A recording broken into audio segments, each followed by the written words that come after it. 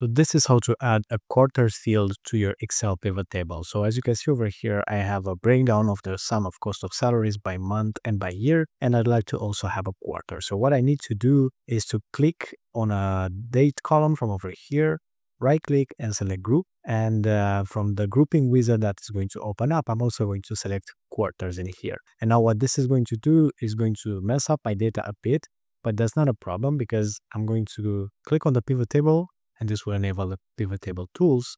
And then I'm going to drag the months to the date, remove the years, and just hold the quarters in here. So as you can see, I've been able to add a quarters field, and I'm now able to use that quarter field how I like. I can drag it to the rows, for example, and remove the months.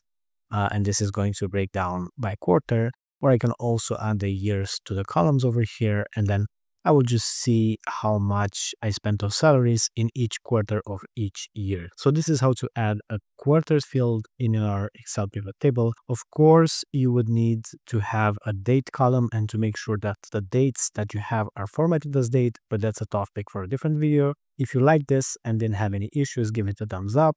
Otherwise, let me know in the comments what your issue is and I'll try to help you out. And if you like more videos like this one, please subscribe.